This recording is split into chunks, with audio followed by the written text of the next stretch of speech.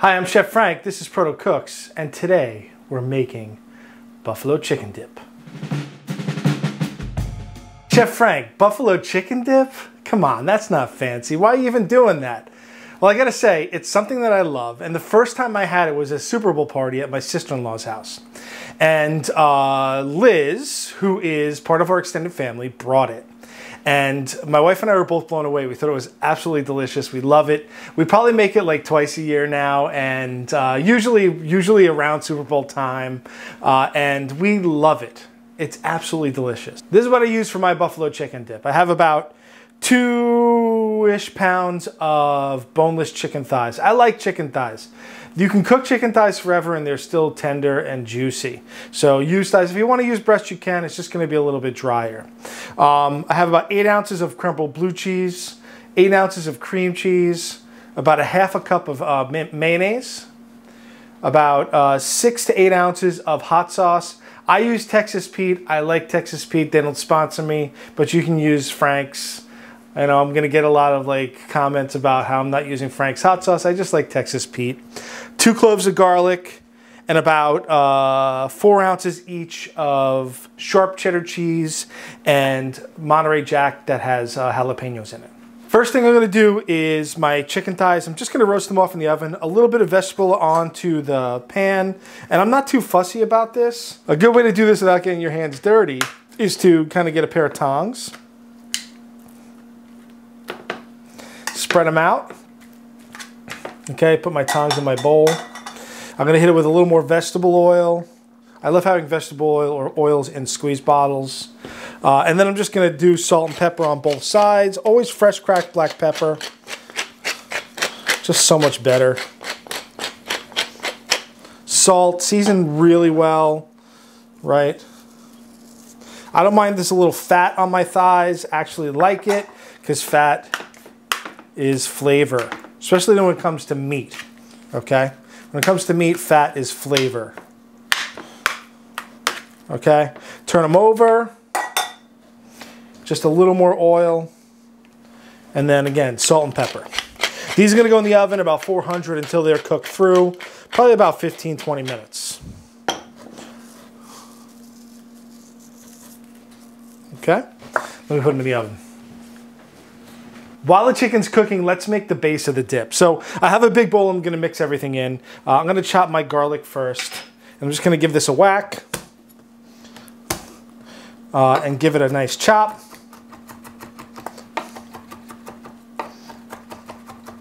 You don't have to be too fussy, okay? Put this into my bowl. You don't have to put the garlic. I think the garlic adds a little bit of flavor to this. I'm gonna add some cream cheese. The cream cheese I've set out and let it come to room temperature, okay? Blue cheese, dump it all in. At the end of the day, it's really easy to do because it's just basically dump everything in a bowl. The hardest part pretty much is either grating cheese or cooking the chicken. Mayonnaise, right? And then the hot sauce. Actually, you know what? Before we do the hot sauce, let's mix it together. Just get it all mashed together. If you have a mixer, you want to use your mixer with a paddle attachment, that's good. You can use that. But I just make sure I get everything mashed together really well. It helps that the cream cheese is at room temperature. It makes this so much easier. But I just want to mash everything together really good. And then I'm gonna add my hot sauce. Okay, if you want this spicier, you can add some chili flakes. You can add, you know, a hotter hot sauce. I'm just using kind of just a regular basic wing sauce. You can just pretty much do whatever you want. I like it kind of medium. It's not super spicy. And it looks kind of weird. It's kind of pink and looks a little broken, but trust me, it's so delicious. Get it all mixed in really well. Combine it. Break it up if you have to. Good, I think we're almost there. I'm gonna hit it with some salt and pepper. You always have to season. Salt and black pepper. Don't be shy. Okay, so you see it's kind of like just kind of together. There's lumps of blue cheese in there, and that's what I want. Just gotta wait for the chicken to be done, and we'll fold it in. All right, the chicken's done. And I'm not too worried about it being brown or anything like that because it's going into kind of something that is liquidy. So it doesn't have to be brown. It just has to be cooked through. So I have my base here. I got my knife, I got my tongs, and I'm just gonna take the chicken. And you could do this while it's hot. It's not a big deal. It doesn't have to be cold. And I'm gonna chop my chicken and then throw it right into the base. Just chop it all. I like kind of like nice chunks, nothing too huge. You know, you want to be able to get it onto a piece of bread or a cracker. So I just kind of chop it up. It's going to cook a little more in the oven after we mix everything. So just as long as it's cooked through, it doesn't need to be super well done, just cook through. Okay? Chop it up, and throw it in.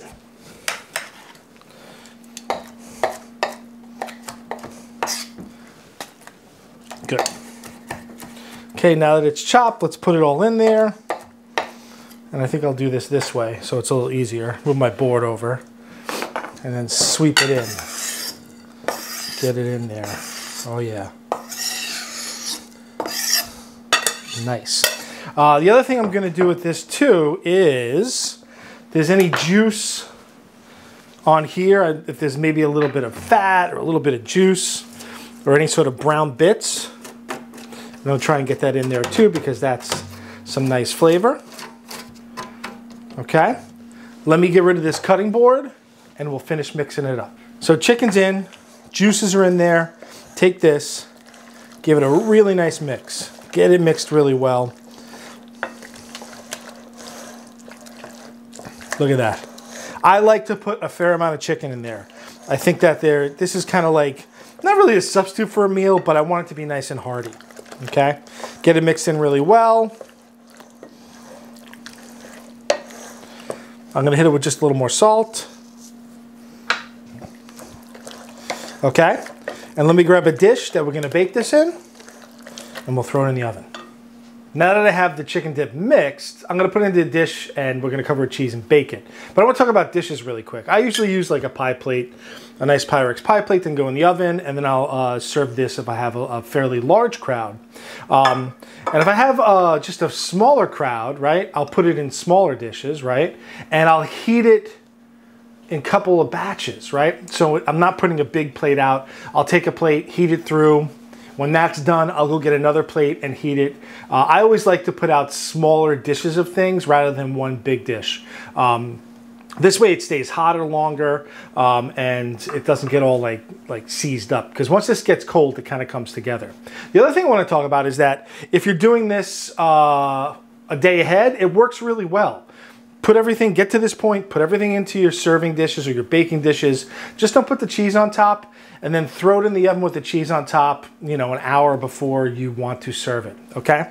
So let's go into my serving dish, okay? I have a spatula to get everything in there. Now this will serve a fair amount of people, okay? This is probably about 8 to 10 people. And you know, back when I was doing bigger parties, this would be a nice amount for a fairly large party. If you don't have that many people, you can always cut this in half. Okay? Spread it out. Good. Top with our cheese. It's a lot of cheese, okay? One thing you gotta remember about this dish, this is like a special occasion thing. It's not an everyday thing. I think if it's an everyday thing, you're gonna need to see a cardiologist. Okay, so I have both of my cheeses on there. And then I put this in the oven until the center is nice and hot and melty and the top kind of gets a little caramelized. So let me go throw it in the oven. We'll come back when it's ready. All right, it's out of the oven. And it's nice and melty on top. It started to bubble on the sides. We're gonna give this a taste. Before that, let's talk about what I have here. I have some carrot sticks, some celery sticks, some saltine crackers, but you can pretty much serve it with whatever you want, like tortilla chips, bread. It's totally up to you. If you want to be a little on the healthier side, because this is so rich and indulgent, you can use the sticks. I'm gonna use a cracker. Let's give it a taste. Break through that beautiful crust of cheese. Oh my Lord, look at that. I'm gonna get a little of the topping or the dip. Put a piece of that chunky cheese on top. It's hot, it's kind of bubbling hot. I'm a little nervous. It's gonna hurt if I take it right now.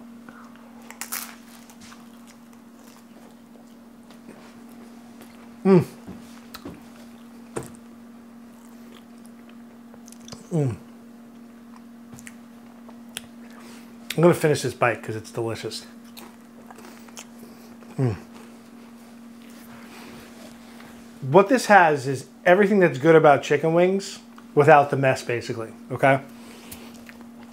Absolutely delicious. You got to try it. And that's buffalo chicken dip, one of my guilty pleasures. Comment down below some of your guilty pleasures. I love reading your comments.